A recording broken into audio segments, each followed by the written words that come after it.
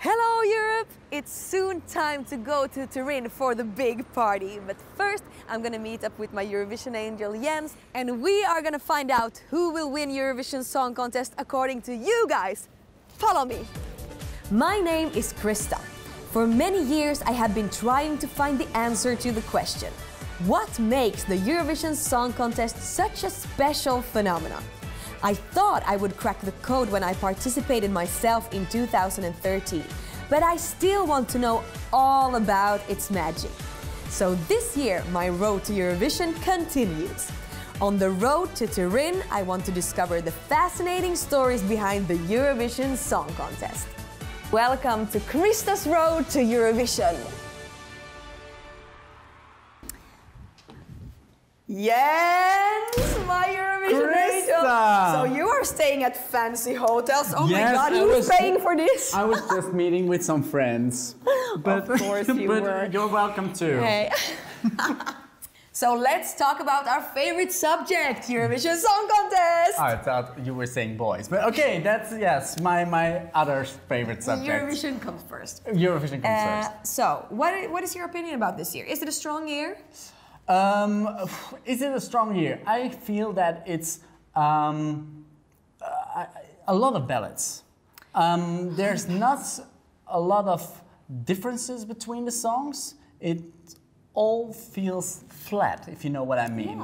Yeah. There are some countries that stands out for me. For example, Spain is one of those countries that has a really good bop. But I think most countries looked at the Netherlands. They realized we shouldn't copy the winner of last year, what mostly the trend is, like copy the winner of last year. But I think most countries thought, well, let's see what the year before that won and do that. So I'm more in a party mood every time I go to Eurovision, and I love to see a good party song win, except when it's a very, very good ballad.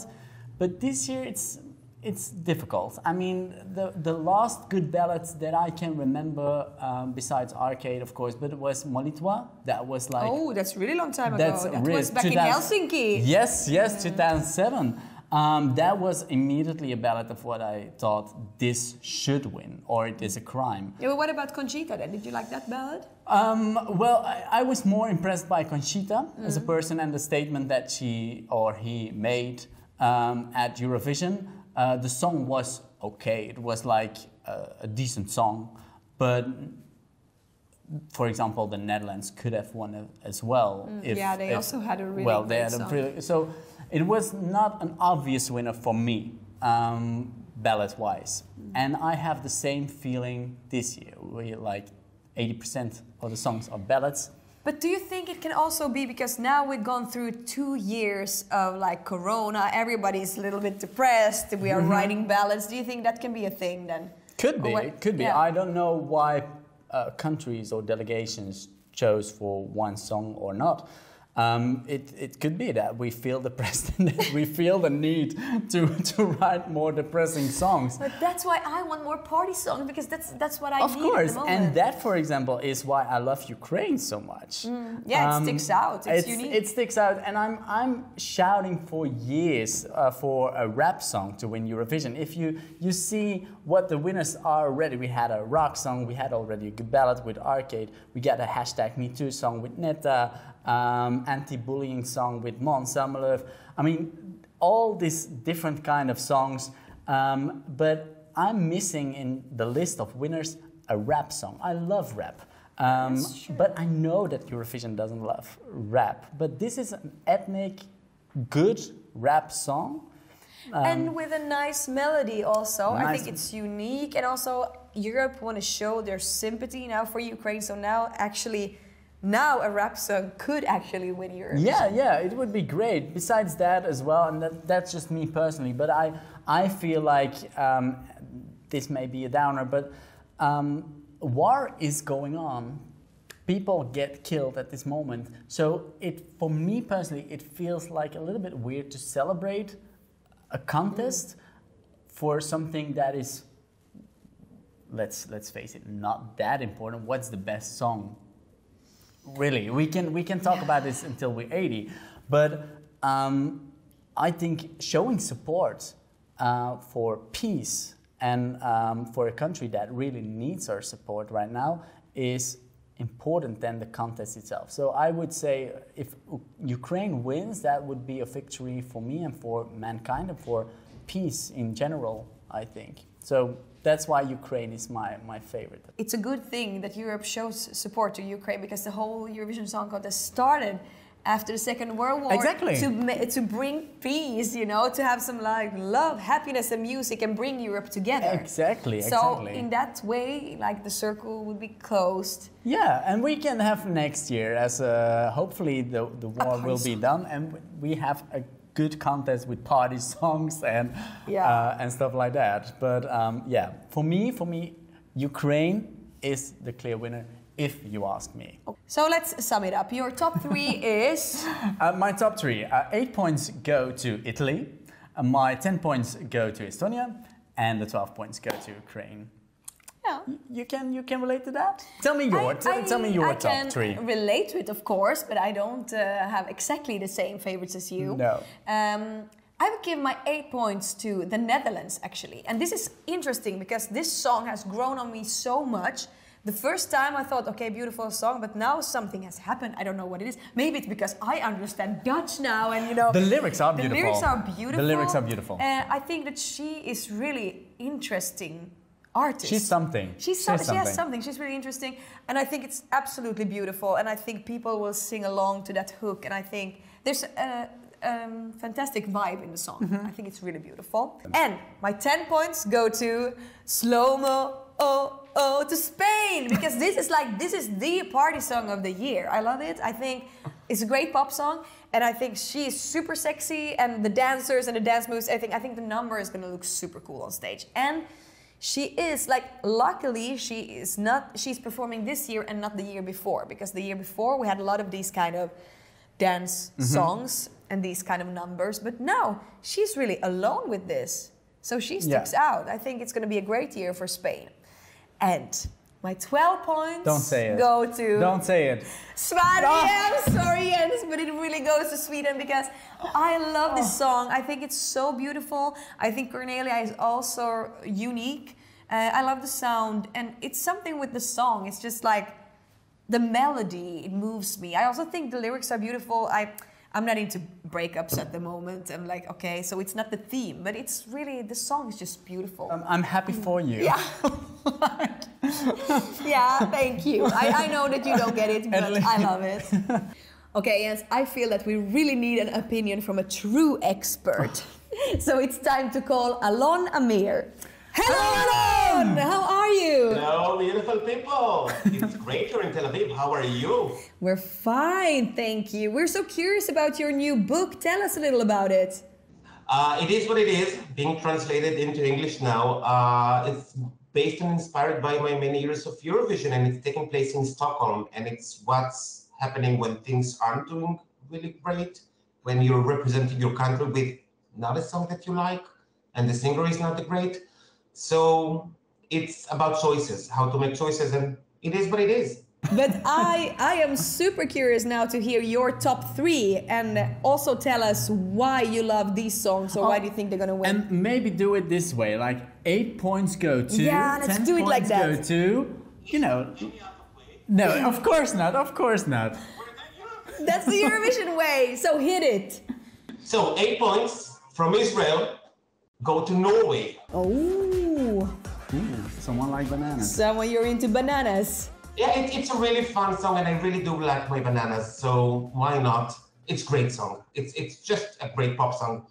10 points, and now it's getting weird for me. Go to Croatia. Oh, I didn't see that coming. Okay. I guess I'm the only one really loving this song. I don't know, it just does something for me. It's just great. It brings out so many emotions for me, and she's a wonderful singer. So Croatia, well done. 12 points, not really surprising there. And 12 points go till Sverige. Oh, also my favorite. Okay, Krista, okay. 2 against 1, clearly. We have really good taste in music, me and Alon. No, but I have to admit, I did some research, so I went on the street asking experts, Eurovision experts, about what they think. And I must admit, maybe Sweden came up once or twice. When it comes to sex, I like 3 tops.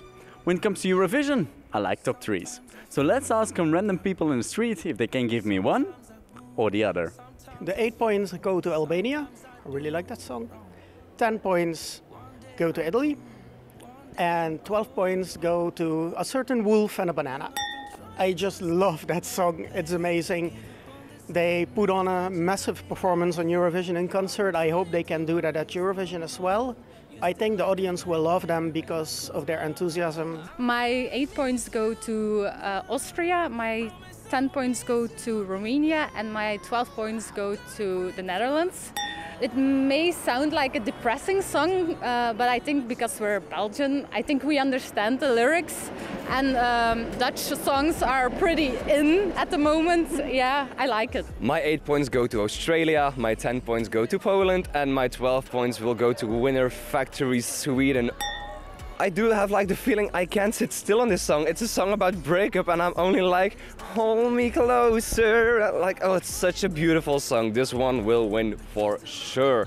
8 points would go to Germany. Well, I'm from Berlin, so I have to have a little bit home run there. My 10 points is going to Portugal. I think we need that song at the moment. And 12 points goes to France. Yeah, it has it all, and it also has the message behind it that minority languages or minority in that sense can make their way to the top in Eurovision, and I think that's always a beautiful message. My 8 points, they will go to Poland. My 10 points, I'm gonna give them to Spain. And finally, my 12 points and my winner for this year is gonna be Sweden. It's a complete act. I love the raw, strong voice of Cornelia. I love the way they perform on stage. It's simple, but it's modern. It focuses completely on her and on the message of her song, the heartbreak. You can really feel it when she sings it. 8 points I will give to Spain, so in my personal opinion. Then my 10 points will go to Albania. And then my 12 points will go to France, so that's my favorite song. Although, in my opinion, Chanel should win because Spain deserves a trophy. Because when you could deliver us Chanel with Slow-Mo, Rigoberto's Ay Mama and Tangiera Estera in 1 year, we just bow down, we give you the trophy and go party because you deserve it. That's it. 8 points go to Greece, 10 points go to Sweden, 12 points go to Austria. Austria is a very catchy song, I don't know, but it's very energetic, unique, very happy, danceable song. It's a good song, I think, for Europe. 8 points go to Malta, 10 points go to Switzerland, and my 12 points go to Serbia. I really adore the song in Corporisano. It's so artistic. She looks great, she has a great body, although well, she deserves the points for this wonderful, intelligent song, and the video clip is also so beautiful. My 8 points go to Ukraine, 10 points definitely, finally, for United Kingdom, and my 12 points, my 12 points, go to Italy. Italy this year, really, truly amazing performance, and I'm sure that in the grand finale they will offer us something really different and with lots of special effects, hopefully. My 8 points go to Poland. My 10 points go to Belgium. And my 12 points go to the United Kingdom. It has beautiful melody, the chorus is very catchy, and he has an amazing voice, and on top of that the guy comes across as so gentle, friendly. Everyone will like him. My 8 points go to the Netherlands, my 10 points go to Ukraine, and the 12 points go to Shivering and Brividi, Italy. It's an amazing song, it's very touching, the boys are cute, and Italy, the land of sambuca and pizza. Well, I gave my 8 points points to the Netherlands. 10 points go to Lithuania. I really like the song. And my 12 points, and I really love this one, is Iceland. I really like the Icelandic language. It's like a magical language from a fairy tale. I already met the sisters in Amsterdam, and they're really lovely. So I'm gonna vote for them in the final, maybe in the semi-final, I don't remember. But yeah, 12 points go to Iceland. My 8 points go to Moldova this year. Then my 10 points go to Norway, and my 12 points go to the United Kingdom. I feel like they deserve it after all this time, but also Spaceman is such a wonderful song, and I love Sam Ryder, and I love his energy, his positivity, and I just really hope they take the win, because it would mean a lot to so many people, and to me as well. Okay, my 8 points go to Norway because it's so entertaining. My 10 points go to Spain because she just nails it every time I see her performing it, and it's unique in his genre at Eurovision. And my 12 points, yeah, Italy. It's art. I really like the song. I think professional jury will absolutely vote for it, and I'm sure the viewers at home also will love the song. So my winner is Italy for the second time. I'm Remco Rijsdijk. I'm 56 years old.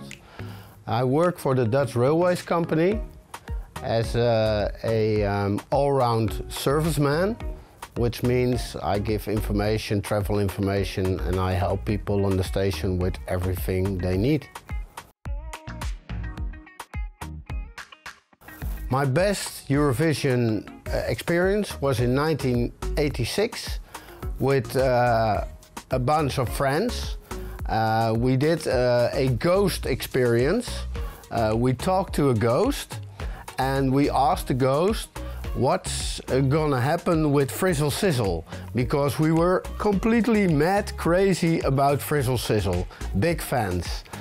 And the ghost told us they're gonna be on the 6th place. But actually the ghost was completely wrong, because they ended up, I think, on the 13th place. So yeah, that was too bad.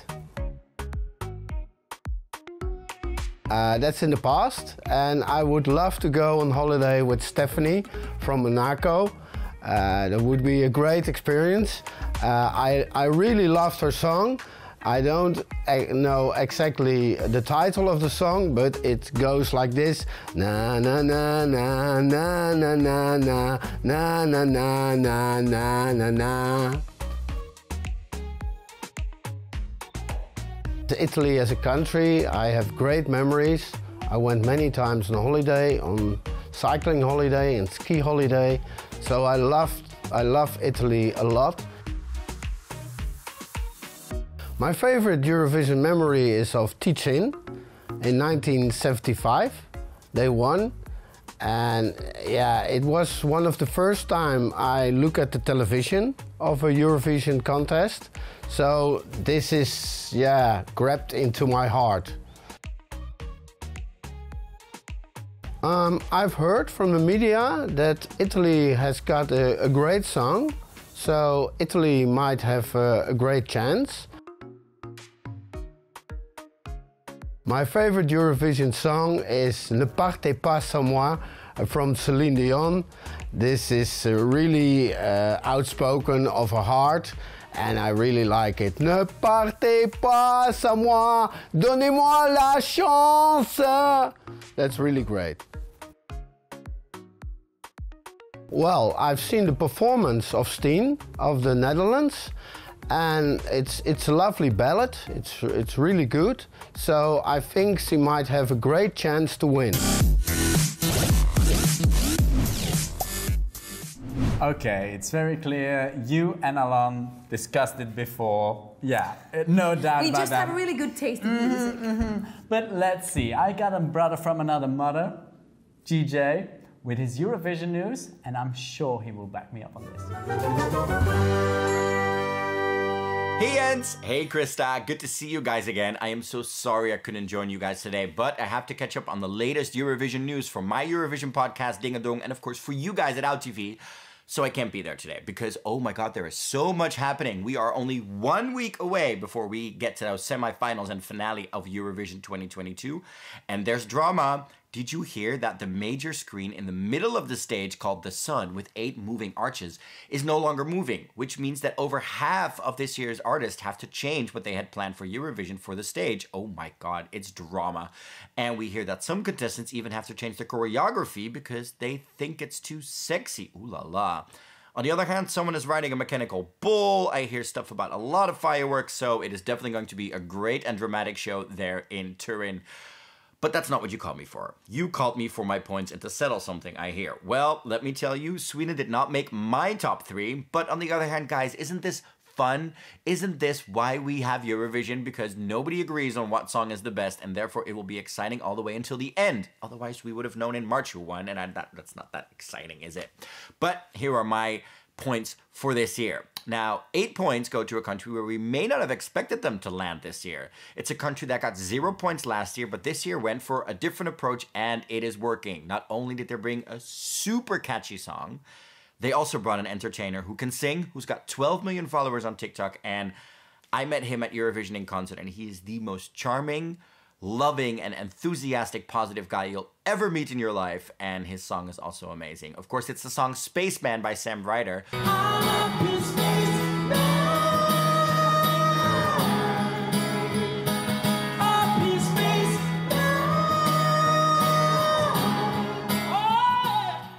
Wow, that dude can really sing.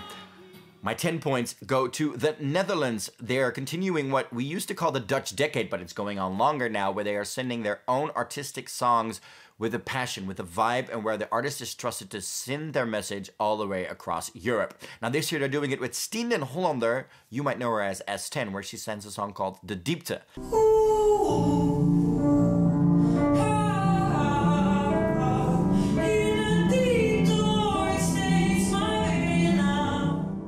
I have a weakness for the big pop divas giving me that choreo, that booty hypnotic, that everything, that slayage, everything. And this woman brings it all. After winning Benidorm Fest, the first time in years where Spain did a national final where she slayed, I have to give my 12 points to Chanel. Take a video, watch it slow more. Booty hypnotic, like you want more. Voy a bajarlo hasta el suelo. If the way she can do this tempo drives you loco. Take a video, slow more. Very excited where you guys end up with the points. Keep doing your thing. I love both of you, and I will see you very, very soon in Turin. Bye. Here are the results of the jury vote of OUTtv. 1 point goes to Portugal. 2 points to Iceland. 3 points to France. 4 points to Germany. 5 points to Austria. 6 points to Ukraine. 7 points to the Netherlands. 8 points to Sweden. 10 points to Italy.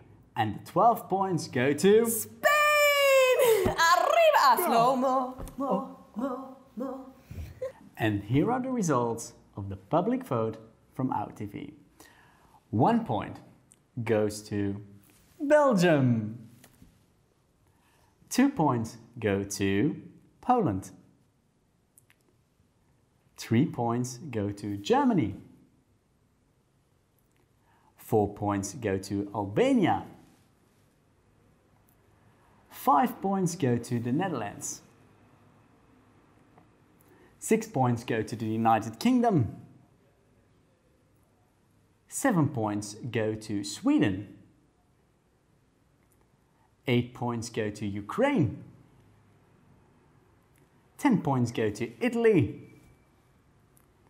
And finally, all 12 points, or your 12 points, go to Spain! Arriba! El Viva España! See you in Spain next year. Now it's time to take a look at the final top 3. Take it away, Jens. Okay, at third place, Sweden. Congratulations, Krista. Thank you. At second place, Italy. Rivedi. And the winner is of the Our Music Award 2022... Spain! Slow mo. Booty hypnotic, give me more. Voy a bajarlo hasta solo, lo. If the way she get to this dembow, I love this song. I'm really happy with this result. Yes, me too. I have to say. It's a good winner. Yeah, congratulations to Chanel and to Spain. But we also want to show our support to Ukraine this year. That's why we are going to give an extra award to Kalush Orchestra.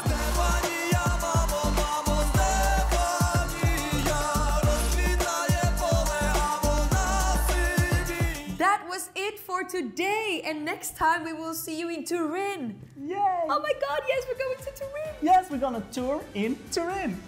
Yay! See you next time. Mwah.